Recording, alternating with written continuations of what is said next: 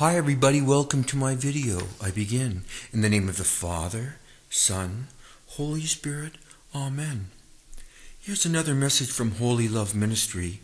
This one is dated November 19th, 2018, and it reads as follows.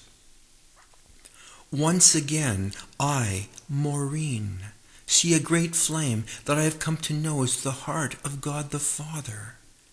He says, "Children, your greatest efforts count for naught if they are not based on holy love in your heart.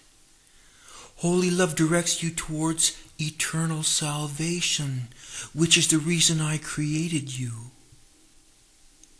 The majority of people in the world today live as though there is no last judgment.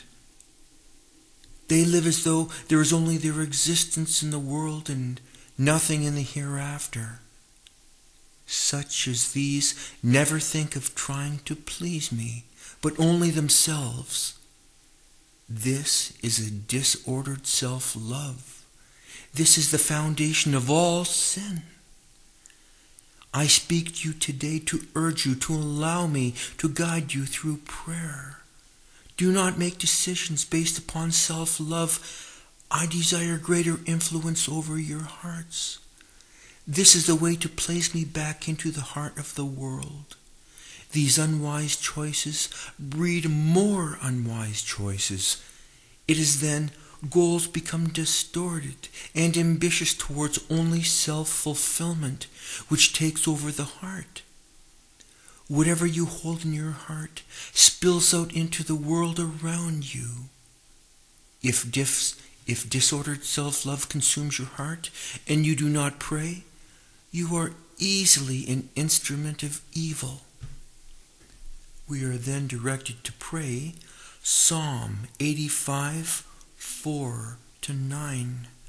Restore us again, O God of our salvation, and put away thy indignation towards us.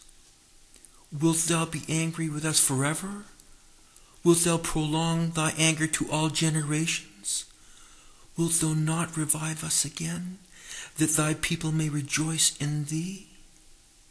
Show us thy steadfast love, O Lord, and grant us thy salvation. Let me hear what God the Lord will speak, for he will speak peace to his people, to his saints, to those who turn to him in their hearts.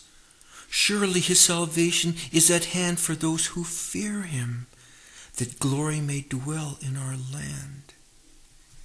May we be blessed. In the name of the Father, Son, Holy Spirit, Amen.